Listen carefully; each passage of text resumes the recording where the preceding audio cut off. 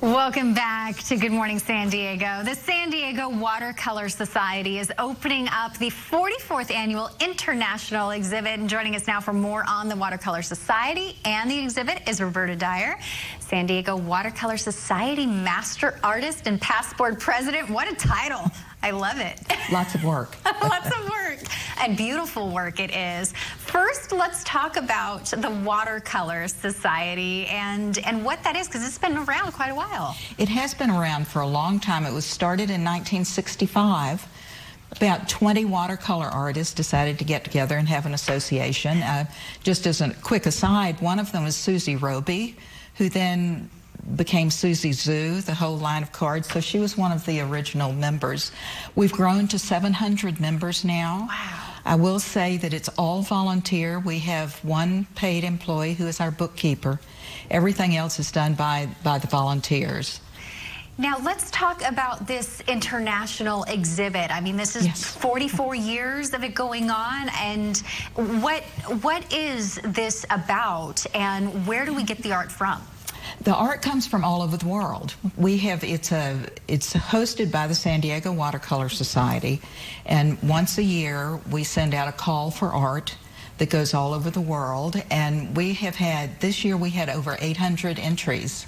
Wow. And we're able to showcase 101 paintings. I think we had over 20 countries are being represented, including the United States. It's a wide variety of art, from realism to complete abstraction, all water media, not just watercolor. Yeah, I was going to say, I saw acrylic and some other acrylic, media. gouache, casein, watercolor, and on a variety of surfaces now. We call them substrates. It's what you paint on, not just paper anymore. So it's one of the best recognized worldwide of any international show that's put on. And so the show officially opens up Sunday, right, at the gallery there? Yes, Sunday at 10 o'clock. During the month of October, we're open 7 days a week, 10 until 4. 10 until 4. I know it runs Sunday the 29th through October 31st, Halloween. So you have some time to check it out. And for people who've not been to the gallery, it's there in Liberty Station. Yes, it's on Dewey Road in Liberty Station toward the Arts District.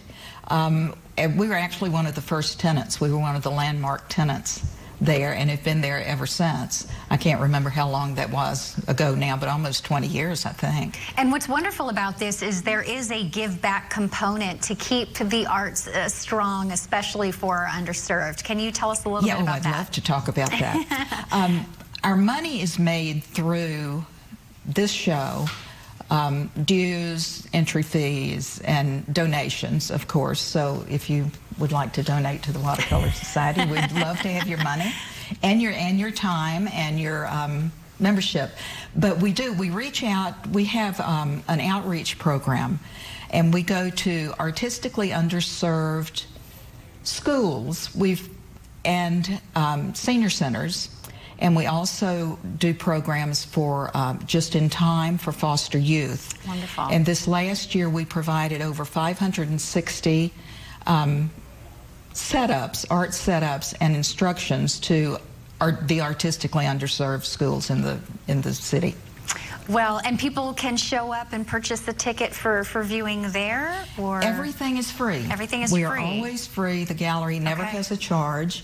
And if for some reason you're not able to get to the gallery, you can see the images on our website, sdws.org, and you can even purchase paintings through the website, although I would say please come and join us, because you can't really appreciate art that's not right in front of you. You don't get the scale or the texture and we'd love to see you. So the entry fees are for artists, not for our gallery viewers. Is always free to the public. Wonderful. Thank you so much, Roberta. Appreciate it. Keep up the great work, and we hope everyone enjoys and gets to the gallery starting on Sunday. Thank you so much. My pleasure. Well,